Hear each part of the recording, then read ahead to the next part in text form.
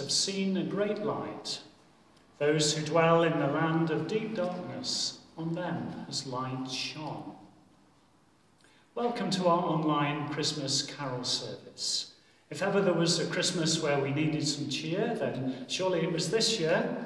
And so we've got representatives from all our 3 parish communities, and through music, readings from sacred scripture, poetry and prayer, we'll renew our thanksgiving for the gift of the Christ child, born at Bethlehem to be Saviour of all peoples and all times. We're going to begin with the blessing of the Christmas crib, and Rosie and Anna are here to help us today.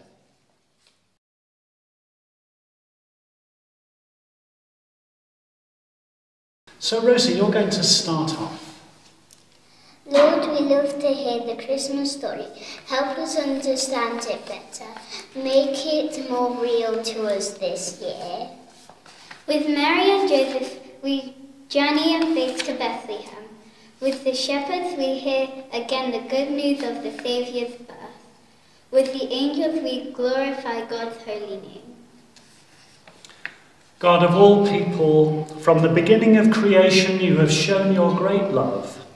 When our need for a Saviour was great, you sent your Son, born of the Virgin Mary, bringing us joy and peace, justice, mercy and love. Lord, bless this manger and all who look upon it. May it remind us of the humble birth of Jesus and raise our thoughts to him, who is God with us and Saviour of all, who lives and reigns forever and ever. In the name of the Father, and of the Son, and of the Holy Spirit. Amen.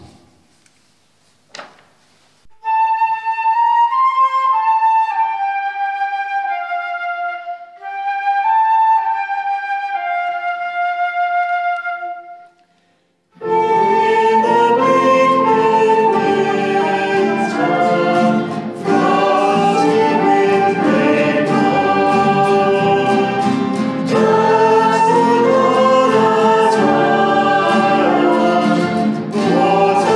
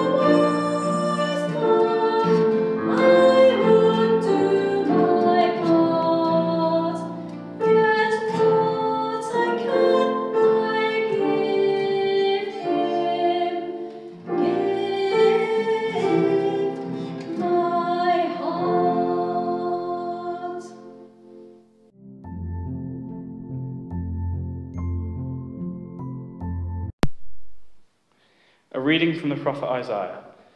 The people who walked in darkness have seen a great light. Those who dwelt in a land of deep darkness, on them has light shined. For to us a child is born, to us a son is given.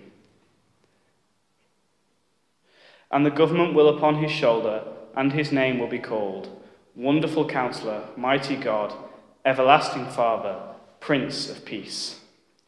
On the increase of his government and of peace there will be no end, upon the throne of David and over his kingdom to establish it and to uphold it with justice and with righteousness, from this time forth and for everyone. The zeal of the Lord and the hosts will do this. The word of the Lord. Thanks be to God.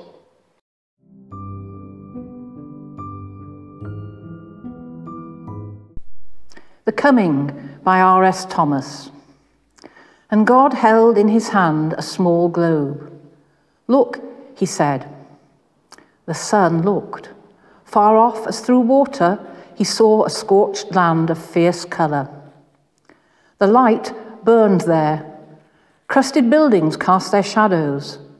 A bright serpent, a river, uncoiled itself, radiant with slime. On a bare hill, a bare tree saddened the sky. Many people held out their thin arms to it as though waiting for a vanished April to return to its crossed boughs. The sun watched them. Let me go there, he said.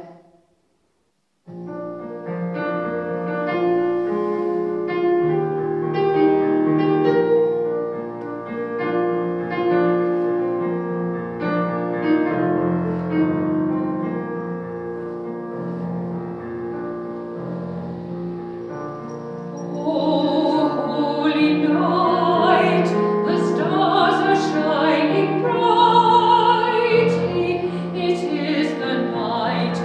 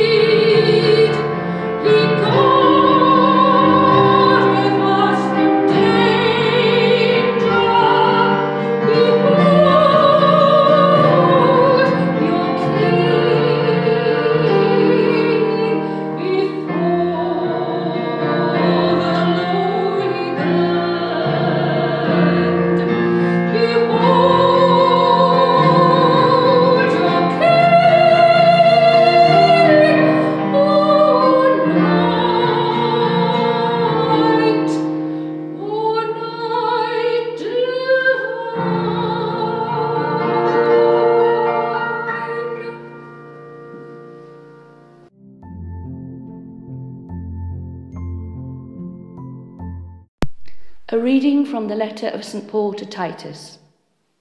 When the kindness and love of God our Saviour for mankind were revealed, it was not because he was concerned with any righteous actions we might have done ourselves. It was for no reason except his own compassion that he saved us, by means of the cleansing water of rebirth, and by renewing us with the Holy Spirit, which he has so generously poured over us through Jesus Christ our Saviour. He did this so that we should be justified by his grace, to become heirs, looking forward to inheriting eternal life. The word of the Lord. Thanks be to God.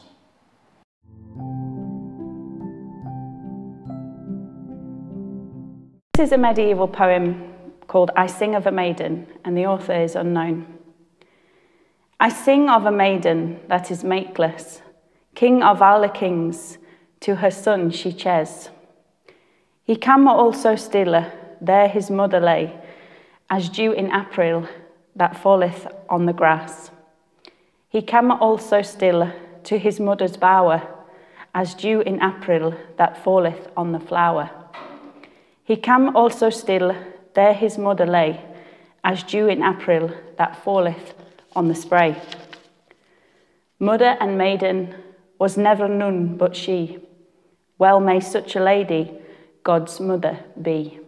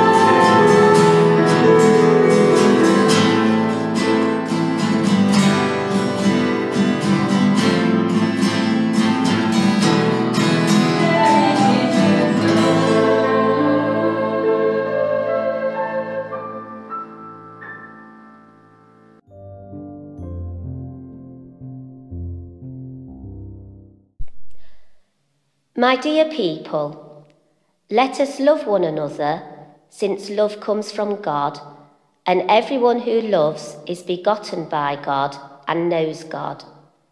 Anyone who fails to love can never have known God, because God is love. God's love for us was revealed when God sent into the world his only Son, so that we could have life through him. This is the love I mean, not our love for God, but God's love for us when he sent his Son to be the sacrifice that takes our sins away. My dear people, since God has loved us so much, we too should love one another. No one has ever seen God, but as long as we love one another, God will live in us, and his love will be complete in us. We can know that we are living in him and he is living in us, because he lets us share his Spirit. We ourselves saw and we testify that the Father sent his Son as Saviour of the world. The word of the Lord. Thanks be to God.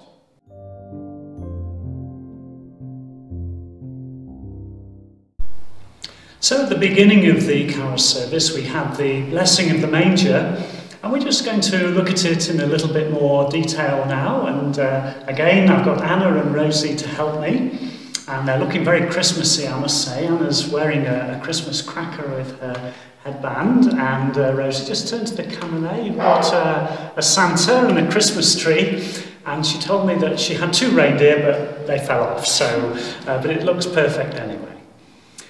So, girls, have you got a Christmas crib set at home? Do you have one? Well, we've got like a small one. A small one? But not like that.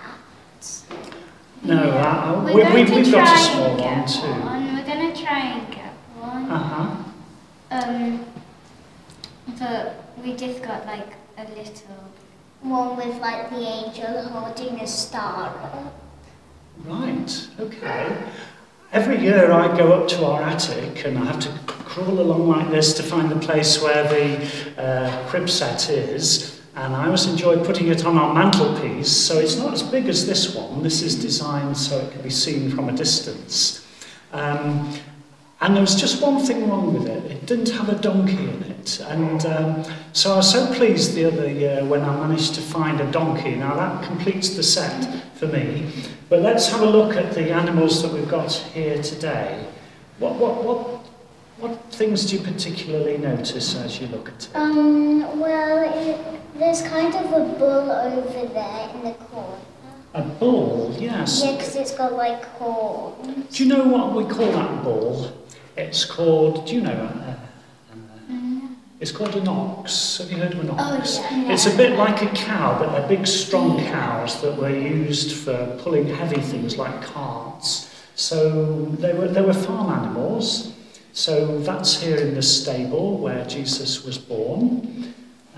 What else can we see besides the ox? Mary praying. Mary's praying, isn't she? What do you think she might be praying?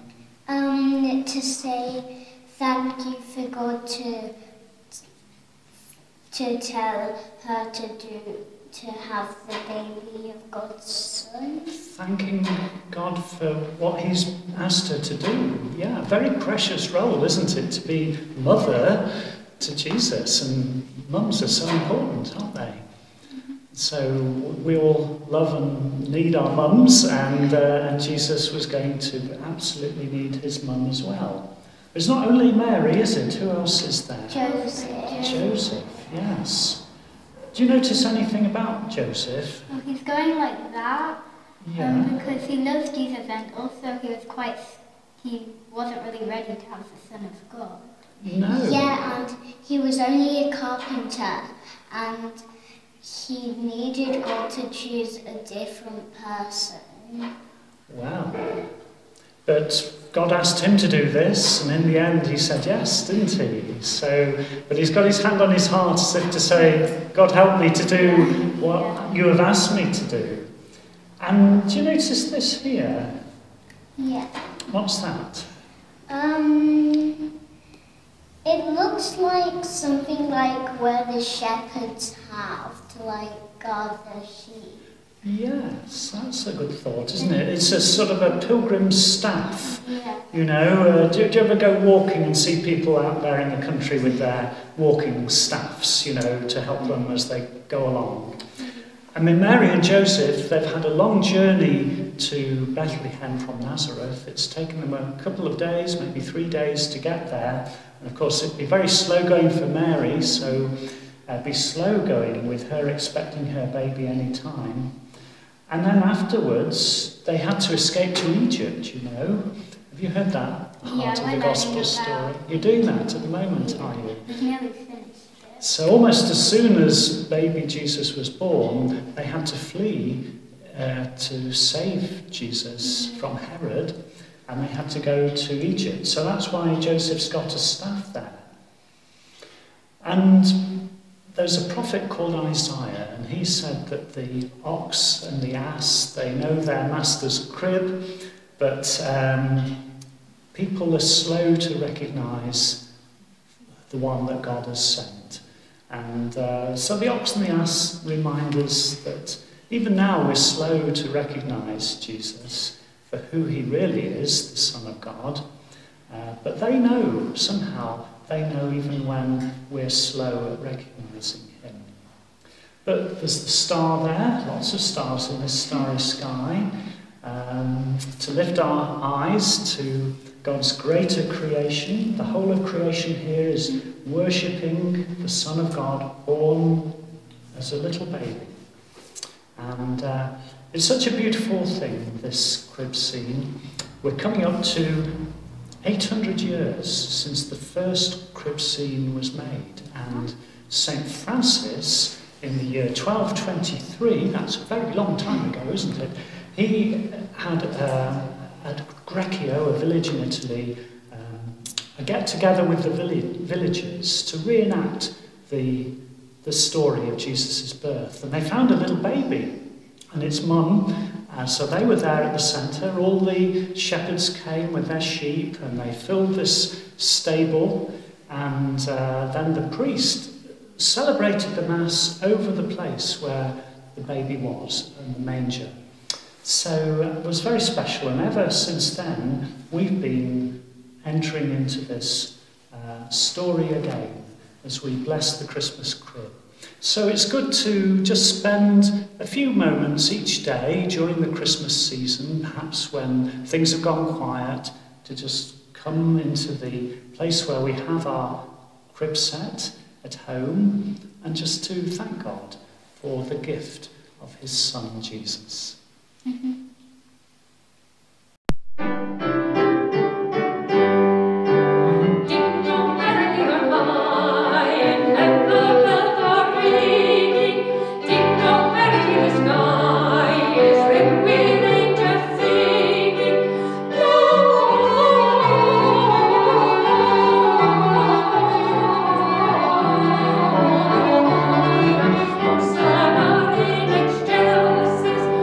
Lord,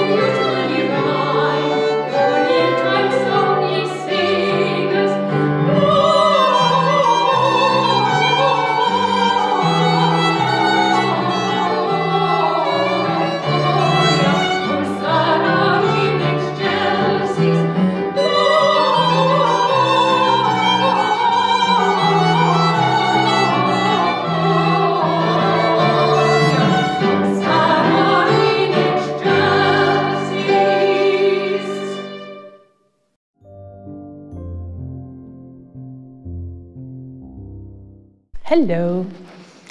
Around this time, you hear a lot of getting into the true spirit of Christmas. And we do this, decorating our homes. We see it, in our adverts and sales and, shopping around and trying to get everybody everything because we all want to get everyone that perfect gift. And sometimes we watch lots of movies. I've been obsessed watching Christmas movies. I mean, that's pretty much what you can do when you're in isolation, watch a lot of TV. And I've watched so many Christmas movies because I know it's going to have a happy ending. And they all have a specific recipe, someone's not happy, no one understands them, and then they meet some magical being, Elf, Rudolph, Santa himself, and they take them on a wild adventure, and then at the end, they bring them back to the family, and that's the spirit of Christmas, and then Santa Claus, flies across the sky. And those movies all have a beautiful message, family and friends. And yeah, that is the spirit of Christmas in a way, but I think for the faith, it's so much more. For me, the true spirit of Christmas is represented in the Advent wreath.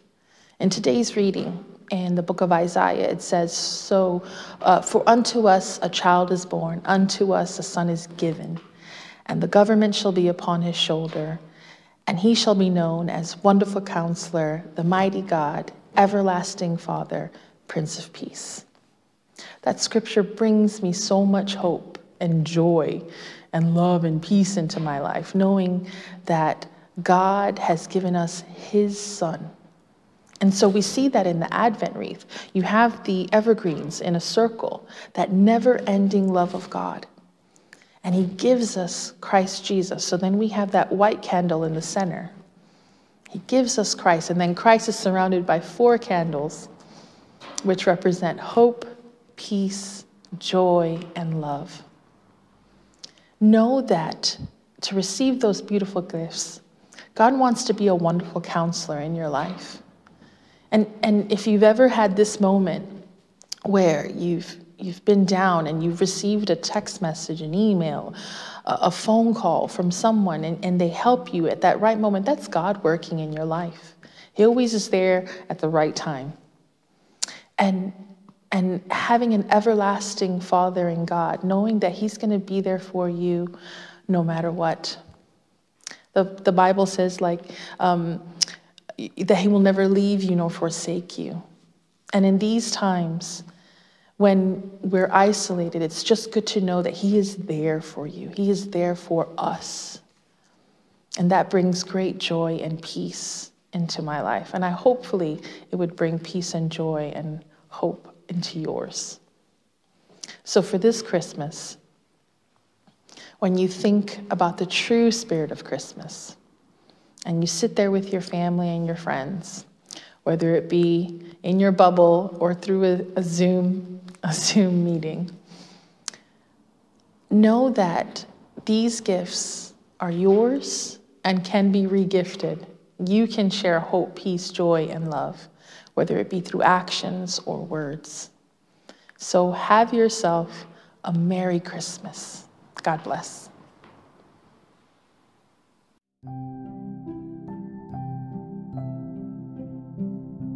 Christmas Bells by Henry Wadsworth Longfellow. I heard the bells on Christmas Day, their old familiar carols play, and wild and sweet the words repeat of peace on earth, goodwill to men.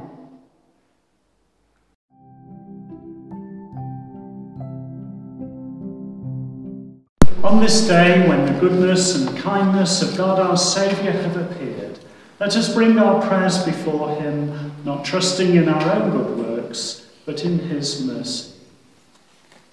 We pray for Pope Francis, bishops, priests and deacons, especially Patrick, our bishop. We pray that all members of our parish will be servants to one another and show the love and peace of our Saviour to all. Lord, in your mercy, hear our prayer. Let us pray for justice, peace and reconciliation in the world. We remember all the countries where there is war and oppression. We pray that the message of Christmas will inspire the hearts of people everywhere to turn to one another with compassion. Lord, in your mercy, hear our prayer. Let us pray for those who, this Christmas, are sad or lonely, sick or grieving, especially those who can't be with their families because of restrictions or because they are in hospital, that our Lord will console and strengthen them with his presence. Lord, in your mercy, hear our prayer. Let us pray for everyone who is homeless this Christmas, for refugees and exiles separated from their families, and for those who are distressed or in need, that they may find God's love for them in the care and friendship of others. Lord, in your mercy, hear our prayer. Let us pray that the homes of all Christians will be filled with hope, peace, love and joy, and that we may bring Christ's understanding and kindness to all.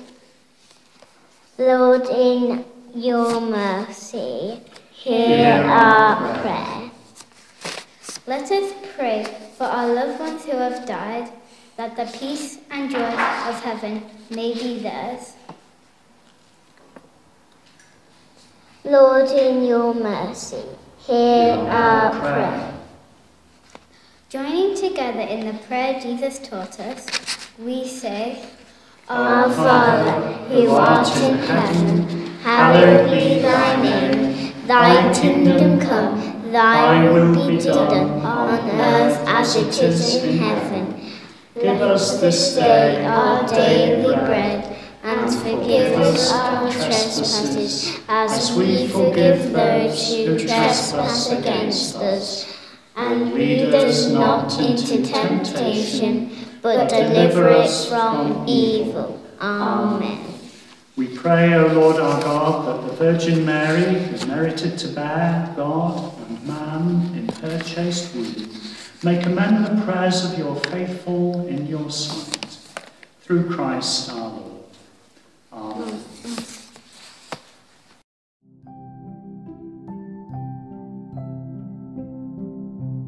Thank you for joining us for this carol service. I hope you've enjoyed it. I'd like to thank everyone who's taken part and for those who've worked hard to get the church looking so beautiful today.